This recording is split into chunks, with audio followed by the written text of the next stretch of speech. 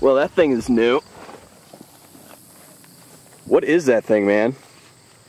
Sig Sauer 556 R. R. R doesn't stand for pirate. R stands for Russian, matey. Yeah? Soviet Russia 762 by 39. We're going to be running some Tula ammo through it today. Junk! Yeah. Soviet's junk. Absolutely, man. Well, hey, let's go ahead and throw some lead down range.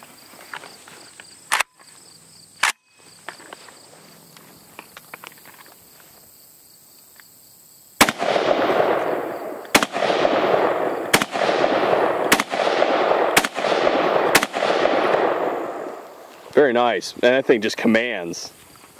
But no, seriously, let's go ahead and safe that gun and talk about some of the features we got here. So right off the bat, yeah, I mean, you got like basic AK group here, it looks like, but you have like HK safety controls. Yeah.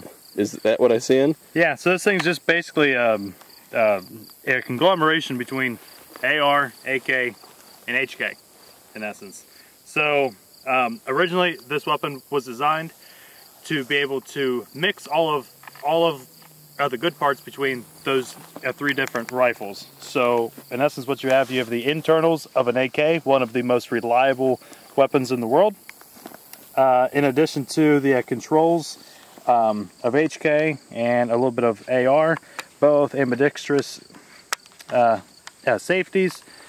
In addition to, you have the Picatinny rail of an AR and also HK, which is one of the major differences between this and an AK, whereas you can't mount anything on top of an AK just because it's made of tin foil. Right, so you basically have a basic dust cover right here on an AK that you really, and they do have some dust covers that have rail on top of them, but they're not stable. This is just bolted through there on a nice milled receiver here. You can see that it goes right through, full pick rail on there, probably, and that's really was your selling point on this thing, wasn't it? You wanted an AK that you could throw reliable, stable optics on it. You got it, yeah. And what makes it reliable, as far as the upper, is that as opposed to an AK, this is an upper, a lower receiver, to where everything that has to do with your bullet is all attached to itself. So, other real big major positive, folding stock, which you can shoot folded. So, can you still operate the bulk carrier or the charging handle while it's locked? Oh, good deal, man. Yeah, because I've seen some hokey AK stocks that don't, they interfere with that sort of thing. Not at Sig Sauer. Yeah. So. Yeah, absolutely. It does look adjustable. It looks to me like an adjustable pin back there. Well, the other ergonomic issue that this presents is the trigger is almost just vertical. It's not like, for example, a trigger like this, nice curve that your finger will rest in really comfortably. This, my finger was actually sliding up and down slightly on the trigger because there's not a curve that kind of hooks your finger and holds it in place.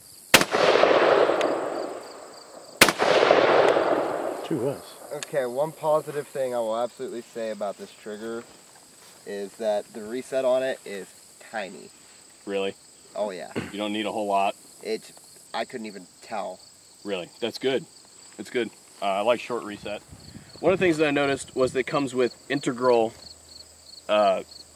sling mounts on there. So you're set up ready to go, whereas like ARs you typically have to buy sling attachment points for your weapon. Man, that's hot. Also, like most 7.62 guns, this is not a direct impingement weapon. This is a gas operated weapon, and it does have an adjustable gas block on it should you decide to shoot subsonic ammunition or anything like that. And of course, it is threaded for attachment of other muzzle devices.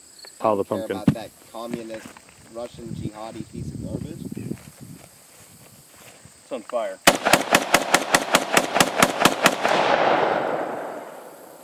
Did you see that? Did it just come out? On its own. It just unfolded on its own? Yep. Nice.